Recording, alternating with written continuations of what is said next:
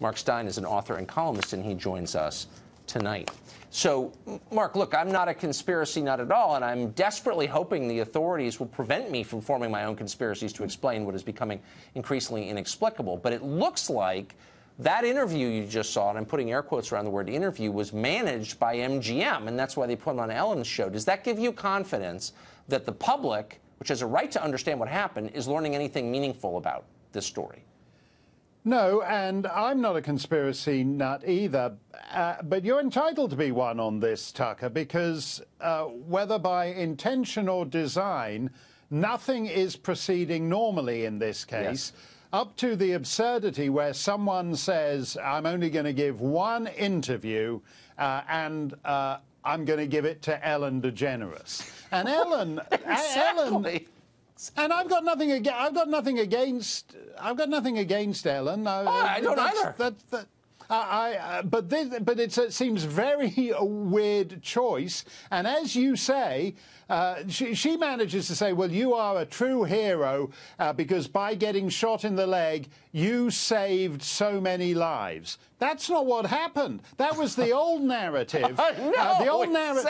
The old narrative was that he interrupted the gunfire, took a shot in the leg, and brought the massacre to a halt. And then the sheriff said, oh, no, sorry, is that what I said? No, absolutely sorry, I got things the wrong way round. Actually, Mr. Campos got there before the mass shooting started, and then apparently the shooter took, between shooting Mr. Campos in the leg, there was then a 6-minute delay before he started massacring everybody, during which time he had a nice cup of tea or called down to room service or whatever he did. And then the hotel said, no, that's not what happened. There's a third timeline. And then everybody does the obvious and says, well, why don't we ask Mr. Campos what happened? And then they say suddenly, oh, no, he's disappeared. He's gone now. He's off the scene. No one's seen him for a week. And then he comes back and he's on the Ellen DeGeneres show.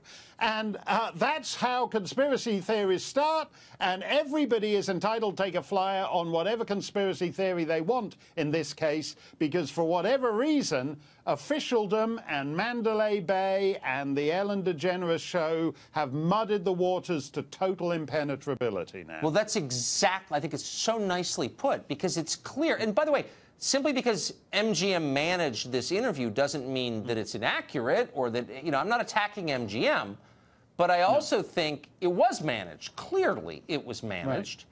Right. And so and they're under a ton of legal pressure because the usual ambulance chasers are circling the hotel looking for payouts. And so that suggests that, he's under a lot of pressure to give a specific storyline that may not be that useful in understanding what actually happened. Well, but there's other issues here, Tucker, because Las Vegas is one of the most surveilled cities on Earth. Yes. Because all these big casino resort owners want to know what people are doing in the building from every conceivable angle. So even before we got the big panopticon post 9/11 security state, in Vegas they had cameras everywhere linked to some back office where everybody's looking at what you're doing. And what's interesting to me is that if, say, there's some terrorist thing that goes on in London or Paris or Brussels or wherever, within a couple... Take the Brussels airport bombing is a very good thing. These guys pull some stunt at the Brussels airport, kill a bunch of people. Within 24 hours, you've got the closed-circuit television picture showing the killer moving through the airport concourse. Here, Mandalay Bay has not released any footage, any shots of this guy. The couple of pictures, even of the hotel room door, are actually extremely limited. If 200 rounds did indeed come through this door, that must be the best built hotel room door in the history of hotel rooms. That's exactly right. And so, obviously, I might be wrong. There might be an explanation for that. The bullet, he might not have been a very good shot, so he was actually firing through the cheap sheetrock to the side of the door. I don't know. But the fact is that Mandalay Bay has not done what Brussels Airport did in that terrorist attack. No, and so it's nobody totally actually knows what this guy was doing. There's dishonesty in here somewhere. I don't know what it adds up to. Quickly, just to prove I'm not a conspiracy nut, I want to ask you about the JFK assassination. So it was 54 years years ago next month, a long time ago, and we're about to get, as released by law, the final tranche of papers from the investigation into the murder.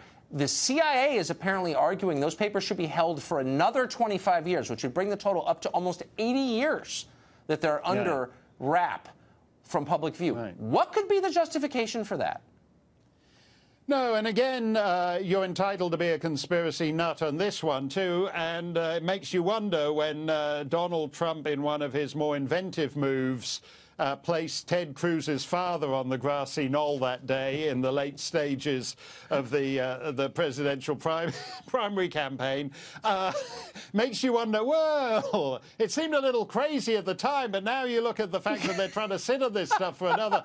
You know, as I think we all know, Ted Cruz was born in Alberta. Was his father operating? I'm going to have to stop you there. Operating on the instructions of the Canadian government? Have we got some Canadian deep sleeper operation going on here? That was my personal favorite moment. Whole campaign. We're out of time, unfortunately. More conspiracy. Thank you, Mark. That was great. Thanks a lot, Tucker.